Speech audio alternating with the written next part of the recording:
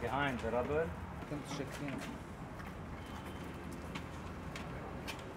So how many would... So definitely it is very traumatizing for them, and from the rescues we see them, you know, many of them were calling for help, they were crying, and the rest would be, you know, the friendliest of cats, house cats.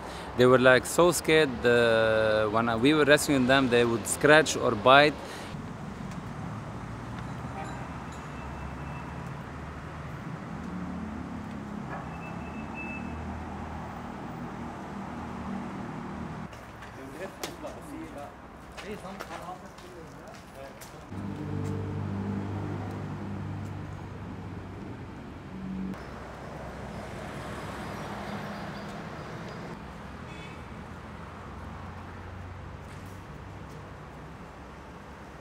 It is very difficult. As you can see, the damage and the rubble, it's not easy. We had few cases where we would rescue a cat and then the building would collapse.